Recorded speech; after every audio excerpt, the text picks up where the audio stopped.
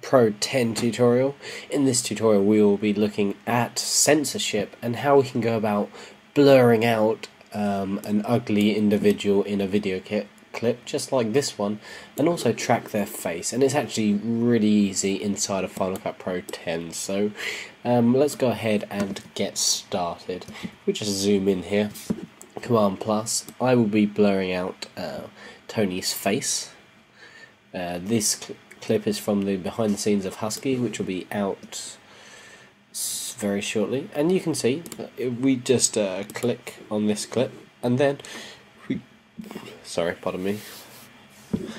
we just have a look at the effects browser, you can see that if we go to stylize, you can see there is a censor clip, and that will give us a little preview showing us that we can get a pixelated effect.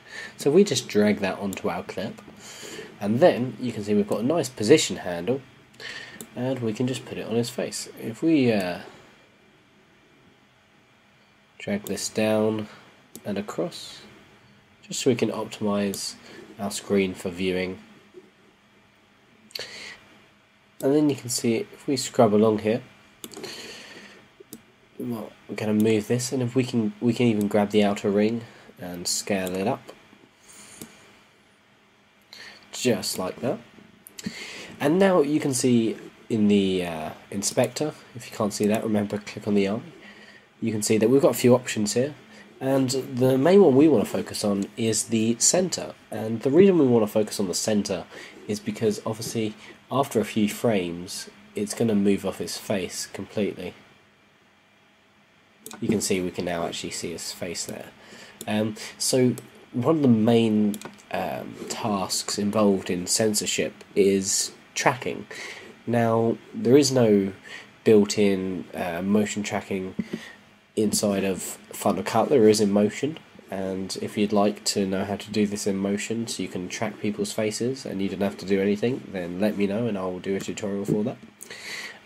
So what we have to do is do it by hand. Now, a couple of pointers. First of all, identify the key points of movement. For instance, we can say that this is a key point of movement because it's nearly the first frame, so we can press add keyframe. Then we want to look for the next main point to where it's going to move. You can see it heads upwards, the clip heads upwards and then back down, so we can say that that up point is what I would say is a key point of movement, and then we'd add a keyframe by clicking on this button here. Make sure you check out my keyframing tutorial, and then if we scrub through, you can see, and you just want to wait until it's going to go out of frame. What you could even do, obviously, is if we go back to here and add a keyframe to the radius, and then go through to here, add another keyframe for the radius,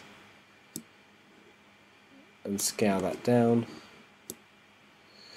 Make sure we keyframe the position before it comes off his face, which is here. And then we want to make sure he's covered up.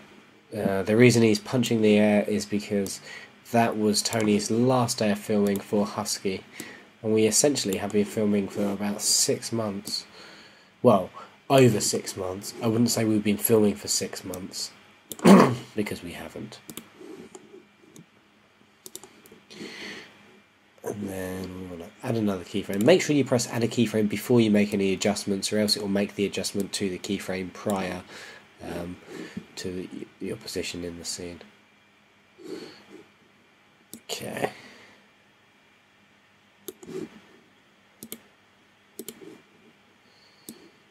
And that's just a nice little short example. You can see there's a few issues here, but make sure you go through, spend some time doing this, depending on how badly censored you want it.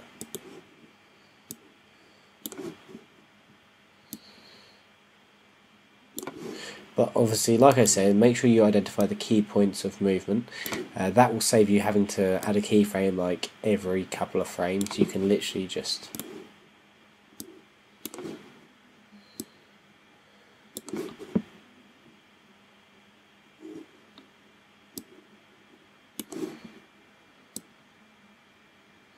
There you go, you can see it's now animating. It's clearly not perfect, but just go through, have a play around. Obviously there is a slider here for how pixelated you want it. You might be like, that's a cool effect, but bear in mind that there is actually, under the looks panel, there is actually a pixelate somewhere. Maybe it's not under looks. We go here. You can see there is a pixelate effect that works on the whole footage rather than just an area like the censor bar. But go through, have a play around with the animation. I think there's a lot to improve on in the keyframe animating inside of Final Cut Pro 10. But this is how you add censorship to your videos. So if you're filming a documentary and you realise there's loads of people's number plates going through, you don't want people complaining saying that their car's in a video without your permission, so just go through and animate some censorship bars over the number plates. And you can even change it to a blur if you think that looks neater, and especially for number plates I do think that looks neater.